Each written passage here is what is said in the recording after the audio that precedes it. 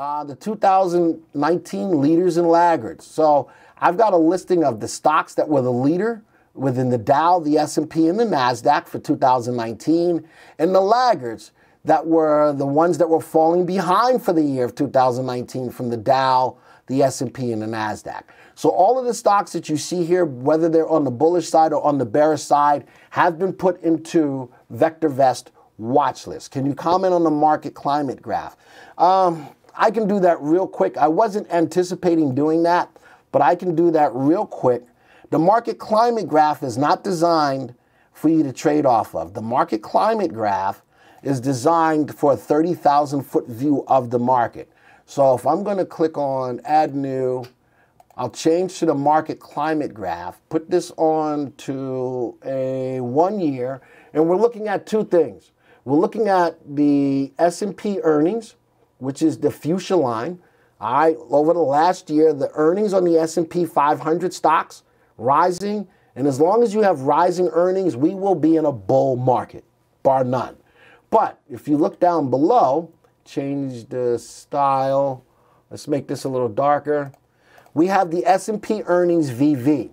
So we take the number, right now the S&P earnings is at $7.07. The average stock in the S&P 500 is earning $7.70 on an average, all right, on average. But we take that data and we put it on the VectorVest scale, and we can see that on a VectorVest level, we're falling. But remember, on that VectorVest level, it's on a scale between 0 and 2. Notice that the S&P earnings VV is still above the value of 1. They can't see that. I need them to see the side.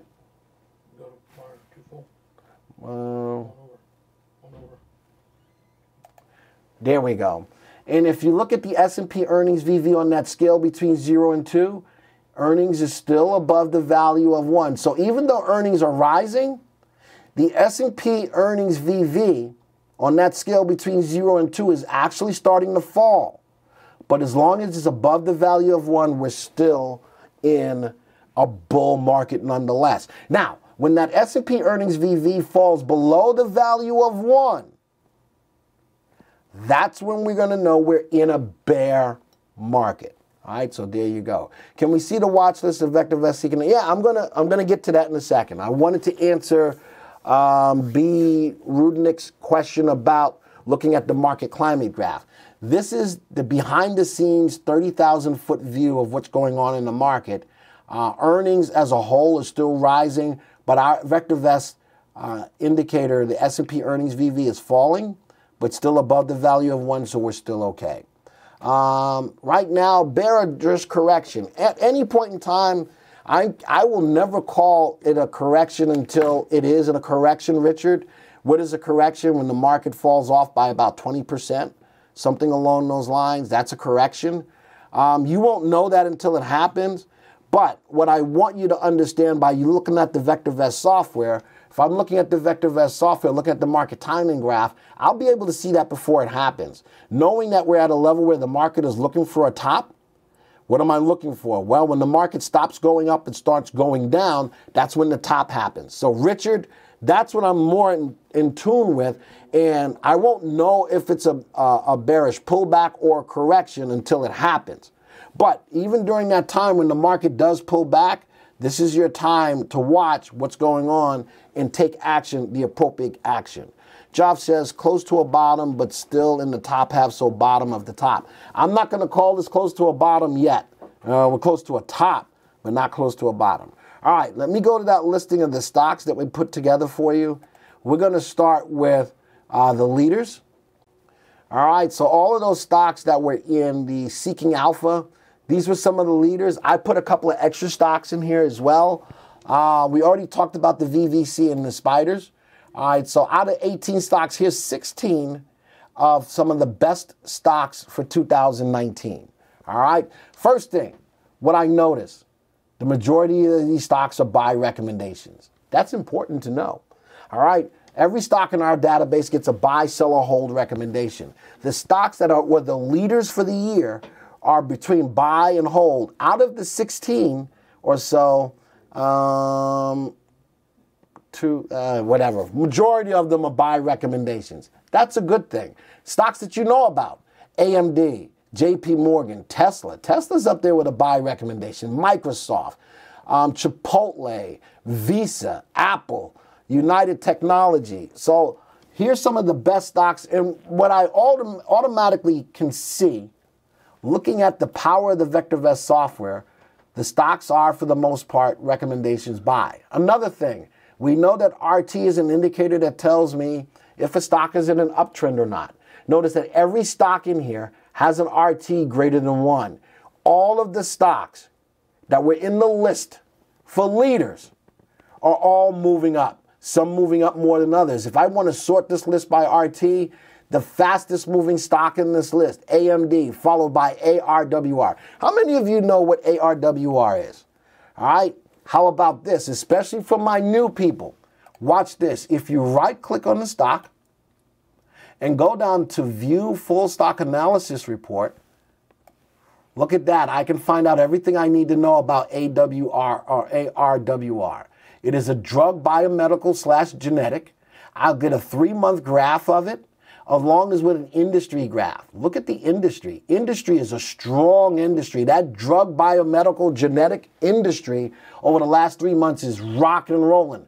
Pulling back now over the past few days, and the stock has been moving sideways. Scrolling down, I can show you what all of our indicators within the software are. And look at that, all the way down. So as a brand new subscriber to this software, or not even a subscriber to this software, I'm going to show you something else. All right? If you are not a subscriber to the software, we got a link here called Free Stock Analysis. And, huh? I'm going to put it in the room. All right. Joey put a link in there for you, especially if you're not a subscriber. You like what you see here, that's great. But now let's put some of the power behind the software into your hands, even though you're not a subscriber yet. So Joey put a link in there. For those of you who are not subscribers, click on that link. And if you want to get any stock analyzed, any of the stocks that we track, simply type in the symbol. Let's say, give me a stock, Joey. Apple? And no, give me another stock. Never mind. Costco? Costco, C-S-C-O. That's Cisco. Oh, Costco is C-O-S-T. All right, so you type it in.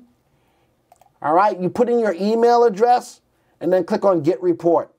All right, and that's specifically for the people in the room in this live stream who are not subscribers to this software. You can get your stocks analyzed for you for free. For free. So Joey put the link in there. I wanted to show you what it looks like, and you can analyze. You put your email, click on Get Report, automatically, boom, it emails you the report. So take a look at that. Why the MTI was not high in 1.5 if the last 3 months was constant rise. I understand the question. So right now, if you go back to the market timing graph, we're going to do that real quick. Let's go market timing graph. So the market's moving up. The MTI is moving up. And your question is, why MTI was not high in the 1.5 if the last 3 months was constant rise? Well, look at it. As the market is rising, that MTI is rising as well, Arson. Do you see that?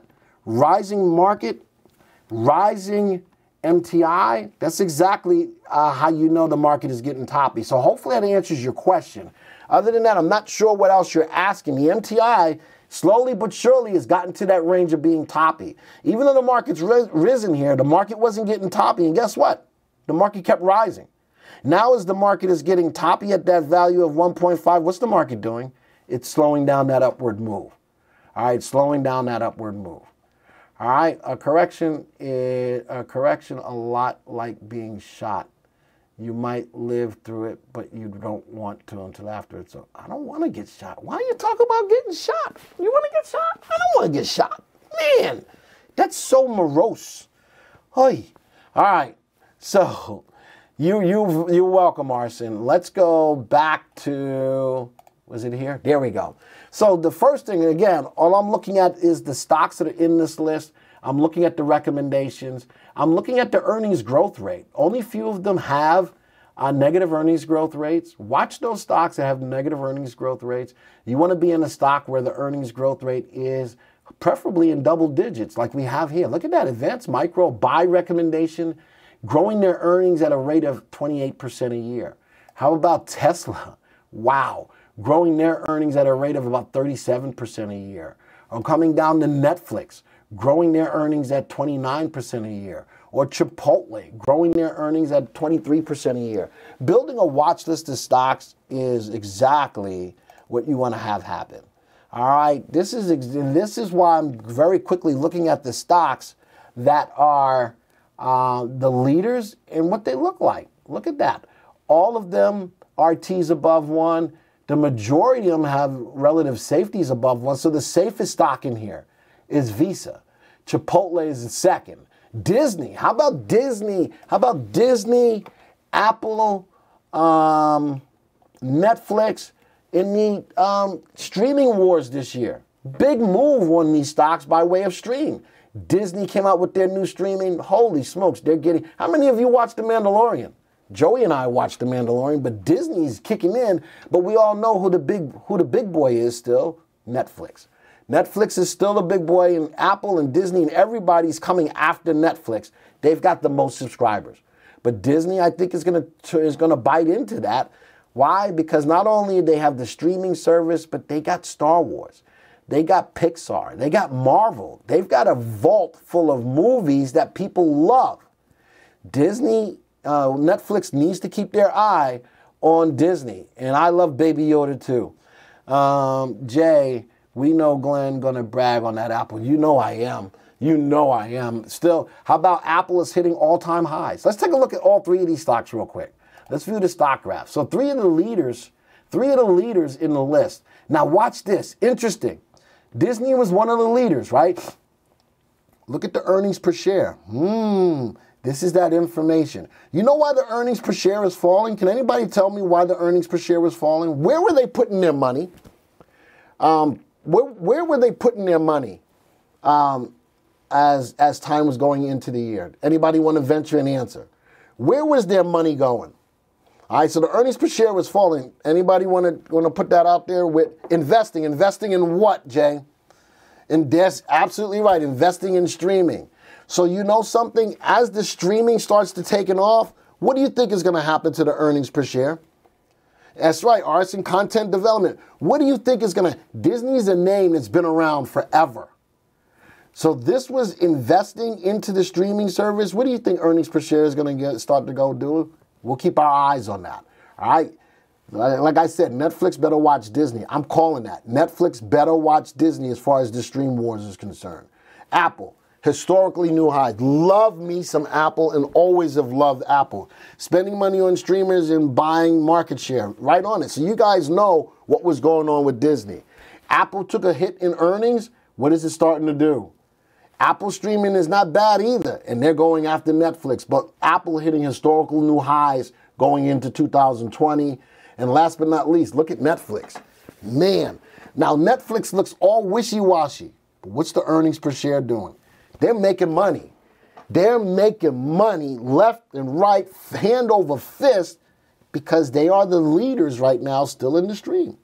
They are the leaders right now. All right? Agreed. VectorVest has a wealth of tools and great support from Glenn and others. There you go. Joey, put Glenn in time. What are you putting me in timeout for? What did I do? Dang, putting me in the timeout. Saborium says Disney can also raise the price of park admission and parking. You know, that's another thing about the Disney. Watch Disney, because Disney is not only in the streaming, is just a small part of their business. They still have the theme parks and all that. You're right. So Jess, Glenn needs some makeup. What are they talking about? Wow, I'm getting beat up today like nobody's business. Good Gordon Gin. All right. So those are three of the biggest movers, but you can see what's going on with Netflix. What's helping them is their subscriber base and Netflix and chill. Thank you for taking the time to watch this video. Now, if you're new to the software or would like refresher information about the software, click on this Getting Started video right here. Thanks to all of your input, here's a YouTube video that we think would be perfect for you. Click right here. If nothing else, folks, just hit the subscribe button right here.